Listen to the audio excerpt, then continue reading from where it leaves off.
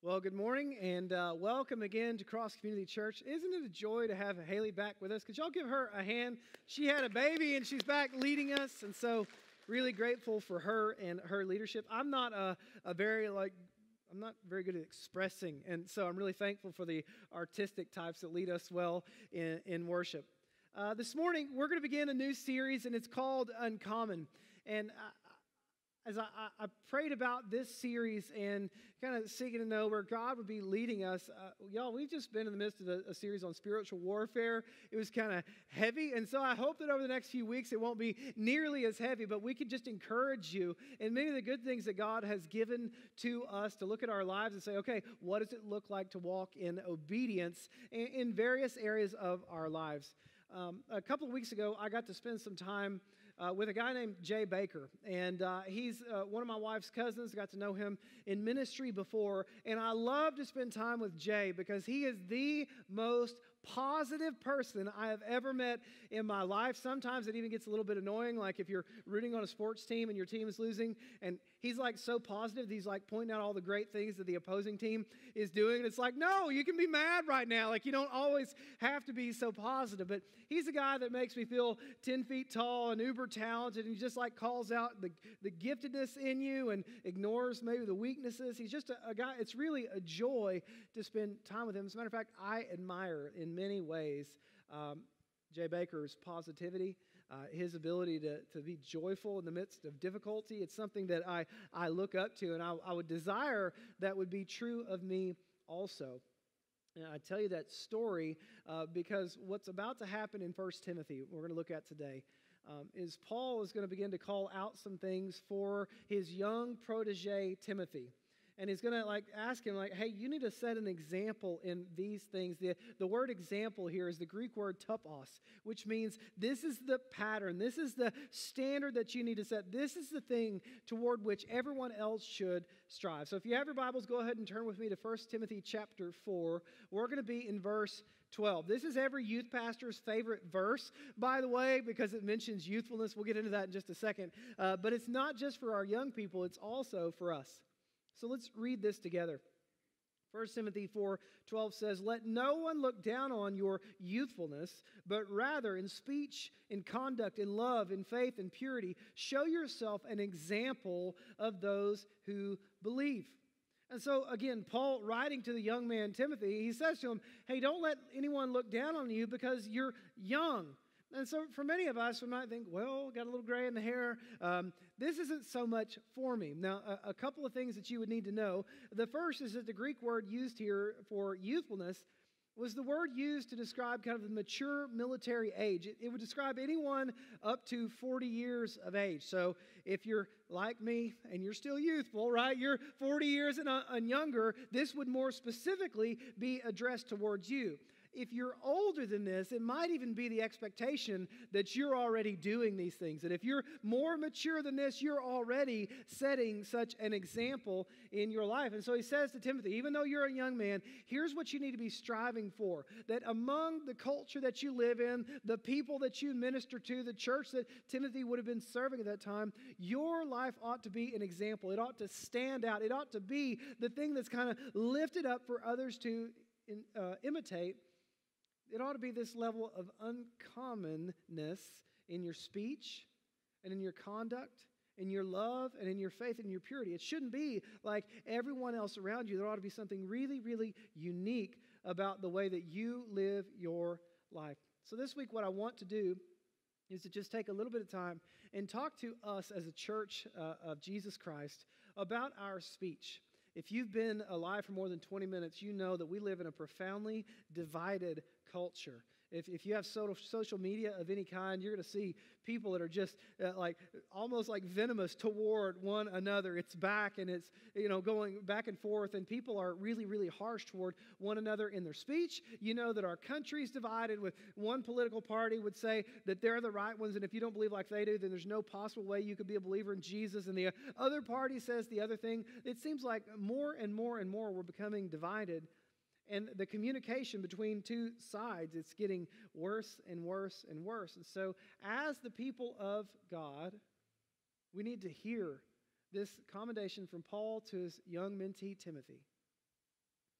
you should set an example for all the believers. People ought to look at you and see the way that you speak. It ought to be something that they admire. It ought to be something that they would aspire to in their own lives. What we know is that every single command of the Bible is an invitation into God's abundance. That Jesus, as he would say, hey, come and follow me, deny yourself, take up your cross and follow me, it was also an invitation to live out the abundant life that's available in him. And so it's true with our speech that as we enter into or we walk and we live in this uncommon speech, we should know that it's going to be for our good and ultimately for the good of the world. Now, the Bible has a lot to say about speech. Generally, when we focus on topics like this, we like to try to give you a survey of all that the Bible has to say about a topic. I'm just not going to do that here, and here's why. The word for speech in 1 Timothy 4:12, it is used 218 times in the Bible. The verb often used for speaking, laleo, it's used 275 times in the Bible. And try as I might, there's no chance I could get to all of those. And so I want to give you a brief survey, if you will, of what the Bible has to say about the way we should speak to each other, things we should avoid, and things that we should pursue. So let's begin with speech that we should avoid. We've got a list up here for you. Ephesians 4:29, the Apostle Paul says, let no unwholesome word proceed from your mouth. Like not even one. So this is something that we should be really careful about as we speak. Number 2, Colossians 3:8-9. We should put aside anger and wrath, malice, slander, and abusive speech from our lips and not lie to one another. Isn't it interesting that Paul has to write to a church and be like, hey, y'all quit lying, right? Quit slandering one another. But it was true. It was true of them. And if we're really honest, it's true of us, that we can fall into these things. So we should avoid those anger, wrath, malice, slander, and abusive speech. James 3:10. James tells us that blessings and curses shouldn't come from the same mouth, right? You bless God and then you curse your fellow man. And so we should avoid uttering curses against other people. Titus 3:9, we should avoid foolish controversies and disputes about the law. You might even just as an aside here, this might include political conversations, right? Maybe just, chill on that at Thanksgiving. Don't get into it with your family. Don't argue on social media. But in this context, it was disputes about how much of the law of the Old Testament they were supposed to follow. What, should we do this? Should we not? And Paul's like, hey, just avoid that sort of topic, foolish controversies. Ephesians 5:4, we should avoid filthiness and coarse jokes. So you're going to have to put away the dirty jokes. Y'all, that's just not acceptable for the people of God. Now, what about speech that we should pursue? Because that's kind of a list of don'ts. What about the things that we should do? Luke 6:28, Jesus says we should bless those who curse us and pray for those who would otherwise persecute us. You want to talk about uncommon speech that will stand out like light in the midst of darkness? When people insult you, turn around and bless them. When people come against you, begin to pray for them. I promise you, you will stand out. This will be unique in the midst of a world that says, oh, no. You hit me, I'm going to hit you back, right? But as the people of God, we should bless even those who persecute us. 1 Thessalonians 5:11, encourage one another, build one another up, just as you also are doing. But this ought to be an aim of our lives, to encourage one another. We've all got some faults. We all make some mistakes. Man, there's brokenness in all of us. And I don't know very many people that are just completely unaware of their own brokenness and fallenness. But sometimes we just encourage one another rather than pointing out faults. Matthew 5:37, our statement and our speech when we make vows or when we speak to other people, our yes should be yes and our no should be no. This is just being truthful in our communication. Colossians 4:6, we should let our speech always be with grace, as though seasoned with salt. It ought to be savory to people when they have a conversation with us. It ought to be something that is enriching and enjoyable ultimately for them. Colossians 3:16, we let the word of Christ richly dwell within us with all wisdom, teaching and admonishing one another with psalms, hymns, and spiritual songs, singing with thankfulness in your hearts to God. We should also pray without ceasing. Now, That's a pretty broad survey, and you might think, okay, that's a kind of a big list. Thanks for a 19-point sermon as we got started in the first 5 minutes. But what I want to do in the rest of our time together is kind of get down to brass tacks. And the first thing I want to point out for you is that more than you and I recognize, more than we're willing to admit, our speech matters. Like sometimes we think it's just a careless word. Man, something I said in anger, I didn't really mean it.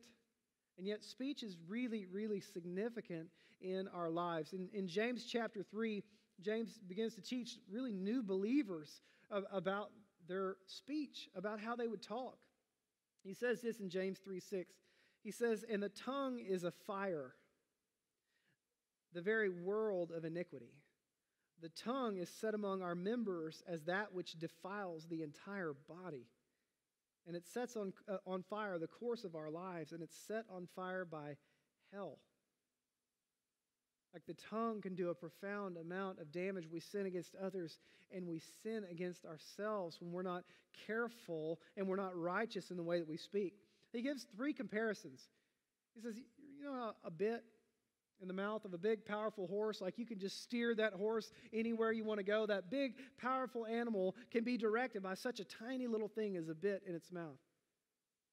Sam's like, that's your tongue. You know how a ship has a tiny rudder and yet it steers the whole thing? That's your tongue in your life. You know how a tiny little spark sets the whole world on fire?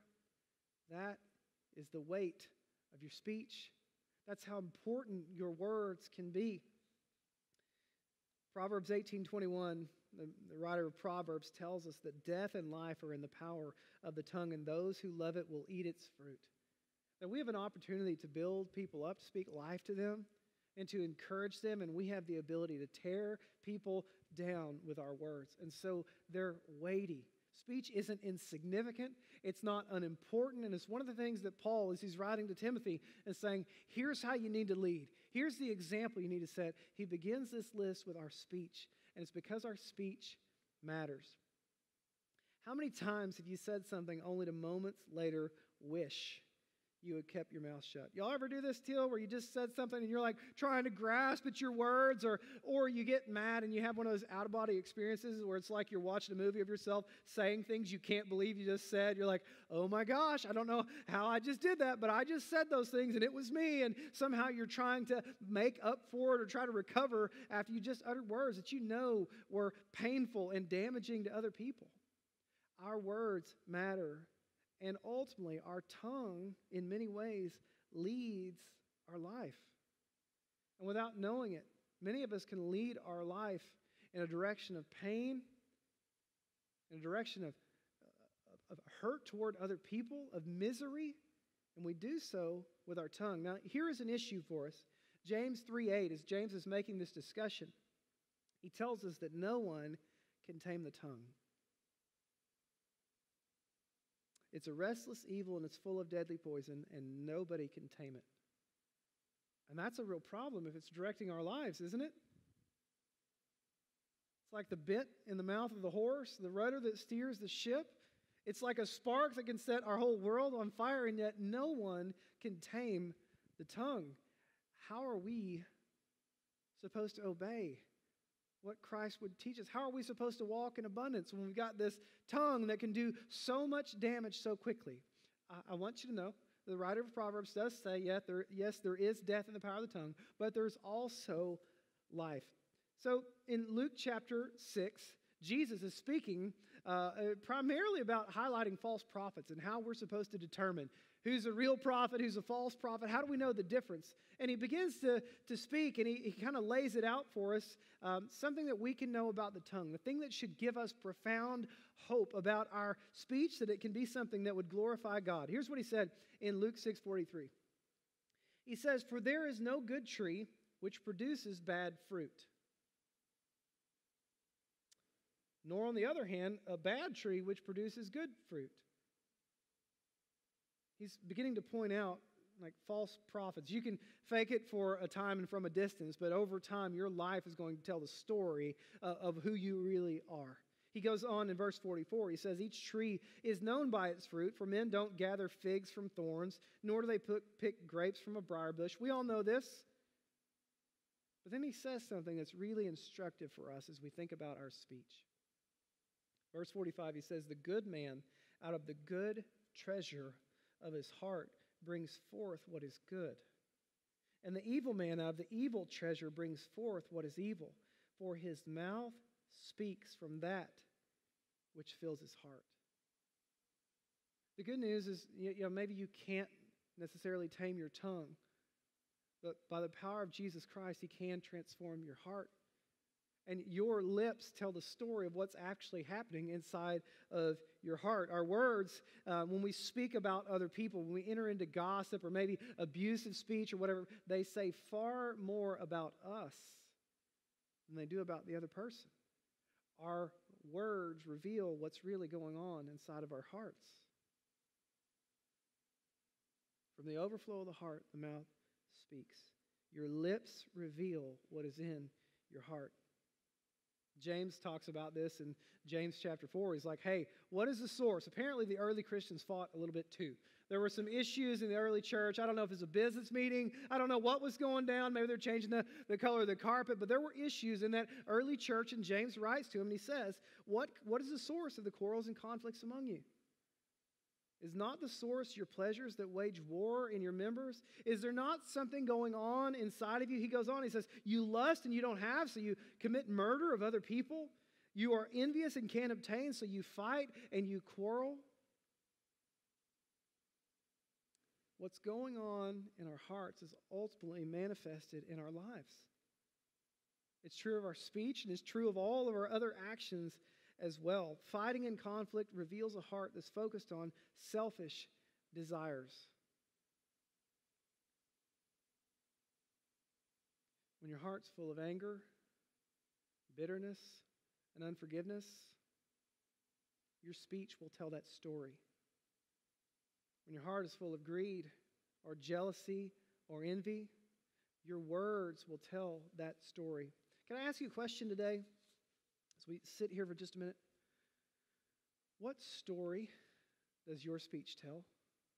When you think about how you communicate with other people, how you interact with them, how you talk about people to their face, and how you talk about them when they're not present, what story do your lips ultimately tell?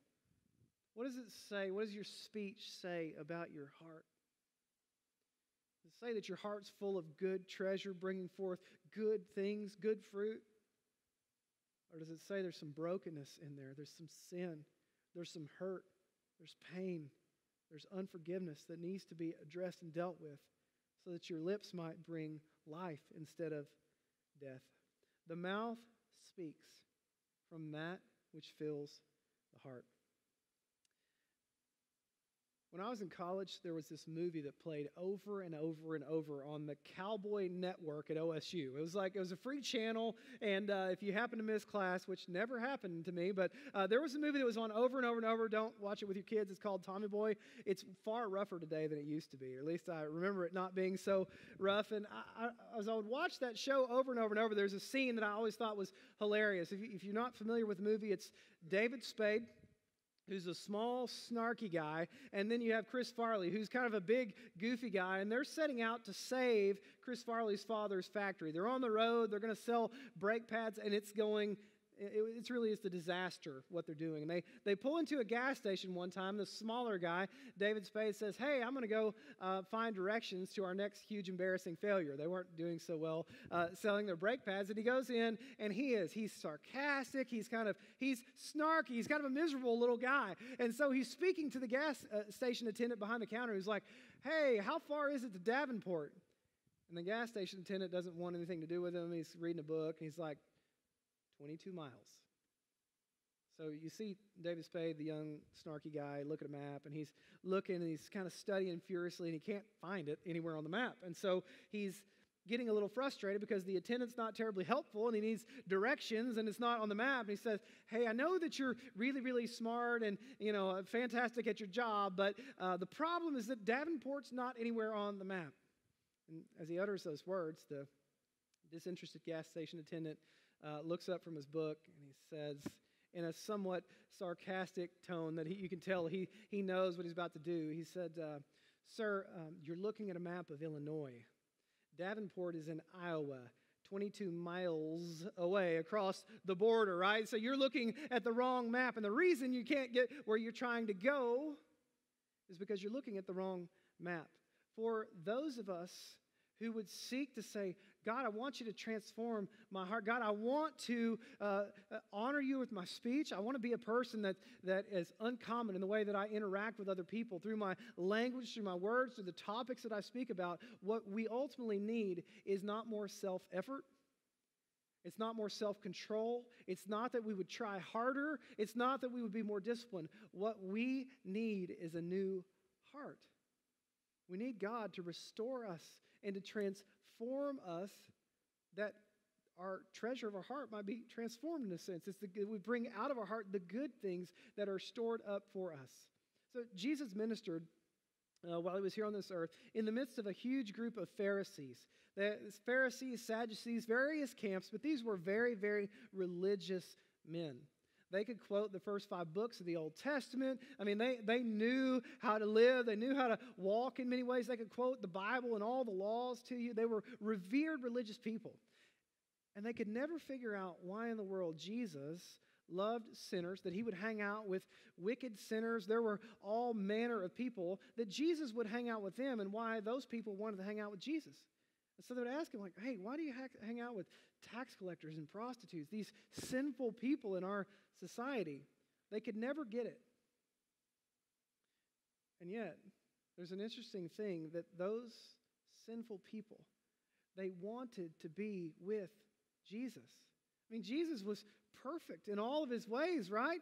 I mean, he was calling them to holiness. He was calling them to transform their lives in the end. The religious people couldn't stand it, and here's why. When you are living a religious life, when you're trying really hard to be kind maybe in your speech, when you're trying really hard to transform yourself, it's what's known as self-righteousness. And if you feel like you've accomplished some level of righteousness by yourself, you know what you're going to do? You're going to look down on those who don't. If we were to become very self-controlled in our speech and not say bad words that we shouldn't, maybe not smart off to people or, yell at people, whatever it might look like for us, but our hearts haven't ultimately been transformed, it's still going to be manifested in our lives. We're going to be self-righteous up above other people, but Jesus, he didn't come to make us self-righteous, right? He didn't come to call the righteous. He came to call sinners. And so Jesus, he goes to this group of people who were known as the most wicked. They were known as the sinful ones of their society, and he brings the hope of transformation to them. Here's what Christ has done for us. If you're here today, it's true for you. Jesus knew your name. He knew your story. He knew your sin. He knew the circumstances of your life. He knew what you did yesterday, and he knew what you were going to do tomorrow, and the next year, and the next year. And Jesus saw all of that, and he went to the cross for you. And there on the cross, Jesus bore all of your sin, every bit of it, every harsh word, every terrible attitude, every curse you've uttered, every bit of it. Jesus died on the cross for that sin, that you wouldn't have to bear the weight of it anymore, and that you could ultimately find new life in him, that you could be made brand new, that your heart could be transformed. And so for the people of God, what we would believe, if you're a believer here, what we would say is that that's good news, right? Like, we owed a debt we couldn't pay. We've been set free by the power of the gospel. Jesus went to the cross. He took our sin. He's given to us his abundant life. Like, it's good news for us. What we would claim about Jesus is that he is the way, that he is the truth, and that he is life, and no one comes to the Father except through him. Do you know that continues to be true in our lives? No one is going to be made righteous except through Jesus. And so what we need is not more self-control. It's not more hard work. It sure isn't more self-effort. What we need to do if we want to see our hearts transformed is to pursue Christ more. We spend time with him in his word and through prayer, and we acknowledge our failures when we do blow it. I don't know about y'all, but every now and then, I mean, it's very, very rare in my life, but I blow it with my kids. Actually, it happens far more than I want to acknowledge. Or the frustrating times where you get angry and you blow it. And what happens in those moments is we bring that before God. God, I've blown it. Maybe it's my kids or with my spouse or with my coworker.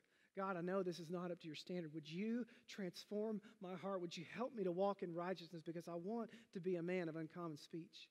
I want to be a woman of uncommon speech. I want to set an example for what it looks like to walk in the abundance of Christ in my life. And so for us, the gospel of Jesus, it transforms our hearts. Not our effort.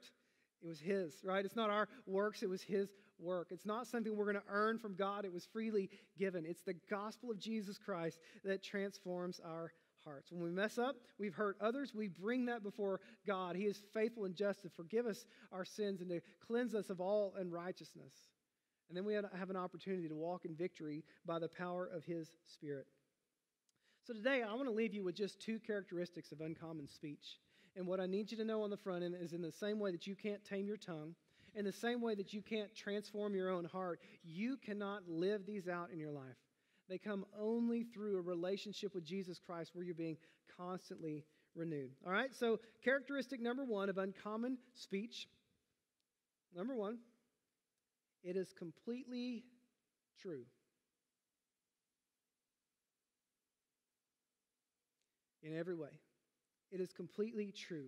We live in a culture where some level of deception is expected in every interaction. You just come to believe that. When someone is going to list an item for sale, we often go and be like, okay, what's really going on with it? Is the car broken down? Like, what's happening with it? I'm not going to pay that price until I've really fully investigated, because we live in a culture where some level of deception is expected. We approach almost every interaction with the expectation that we aren't getting the whole truth. A culture where marketing claims almost never match the fine print.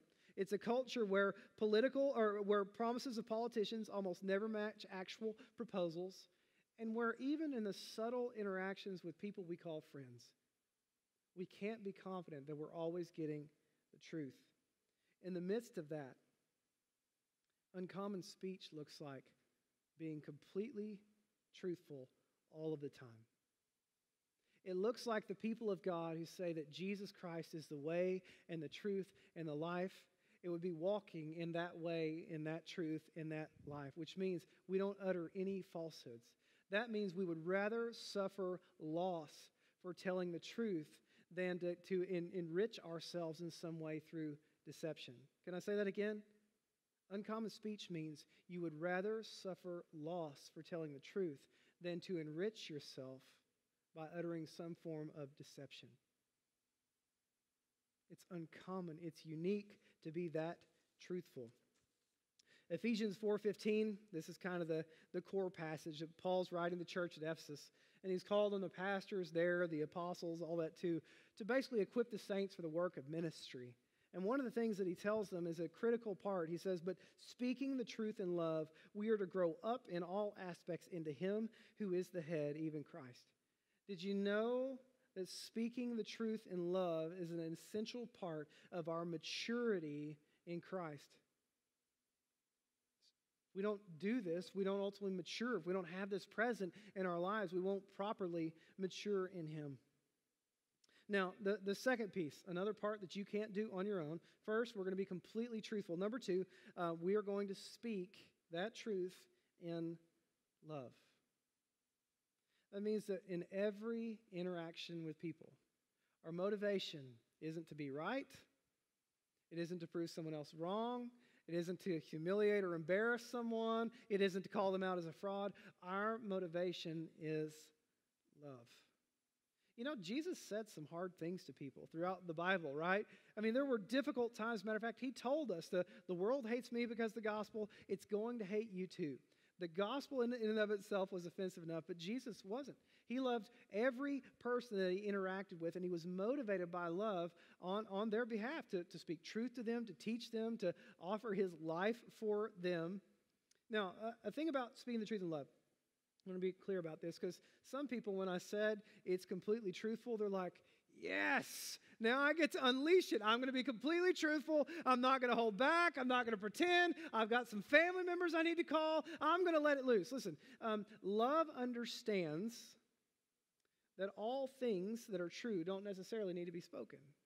Right? Love says, what is best for this person? I'm seeking their best. And so through that lens, we decide whether or not we should utter the words that we know to be true. Sometimes we don't need to say anything. That our love ought to put limits on our lips in some circumstances, right? Love puts limits on our lips. Proverbs 27:5 says, better is open rebuke than love that is concealed. And sometimes by not speaking the truth, we conceal our love for people. We have this weird dichotomy in our society where it seems like we go one direction or the other.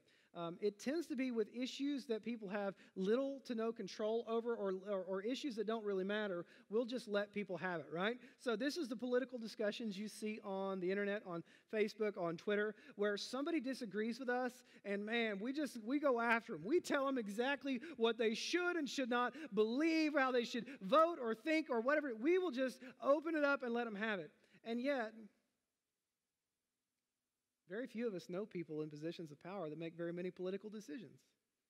We're generally talking to people who count as one vote and don't have much control over anything. But we sure open the door and let them have it.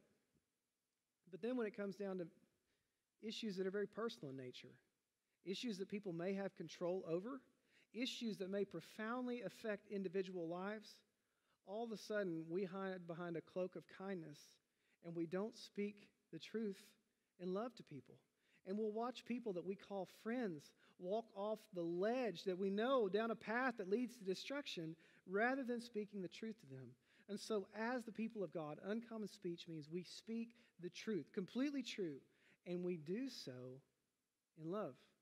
And that may mean telling someone, a good friend, a coworker, a family member, hey, I'm afraid the direction you're headed is going to cause you a lot of pain. I'm not sure you're walking in the fear and admonition of the Lord. Better is this idea that we would offer an open rebuke to our brother than to conceal love for them. Can I ask you a question? When was the last time someone spoke the truth to you? And maybe without realizing it, you'd kind of veered off the path. You were going your own way, and you were humble enough to hear somebody else come and speak the truth of Scripture, right? It's not someone's opinion, but would bring the Word of God to bear on your life. And you were humble enough to say, you know what, you're right. And you would repent of that. Did you know that God has made it such that we need community with other believers? You need people in your life that you are willing to submit yourself to them and allow them to speak truth to you. And did you know that God has placed you in the lives of some people to be that person who would speak the truth when they're going astray? This is a part of the body being the body. We don't have everything we need in and of ourselves, but we need one another. So we speak the truth. We're completely true. And we speak that truth in love. Matter of fact, beyond just merely kind of getting by, the Apostle Paul says to his young protege Timothy, I need you to set an example. And don't make the excuse that you're a young man. Don't make the excuse that you're, okay, I'm young and zealous. No. You set an example for all the believers. You be that standard that people can look up to in your speech, in your life, in your love, your faith, and your purity. You should be the man who lives an uncommon life, one that is guided and directed by the Holy Spirit of God. In the midst of a world that's dark, you should be light. It should be true of us as well. And so as the people of God seeking after Jesus, seeking to walk in obedience to his command, let me challenge you one more time today to live a life of uncommon speech, completely true and full of love. Would you bow with me? Father, we're grateful for the power of your Spirit in our lives, that we know that we can't transform our hearts, but that you can. That we have an opportunity to walk in abundance and fullness, to live lives where our speech is uncommon, but it's admirable. It's something to strive toward that we know will lead to life and ultimately not to death. Father, we need you to empower us. We're dependent upon you for every breath, for everything that we would do of any value. We know that that comes from you, and so I pray that you would accomplish that in this church, in the hearts and lives of every individual who is in this hearing. God, would you work in our midst? We pray this in the name of Jesus. Amen.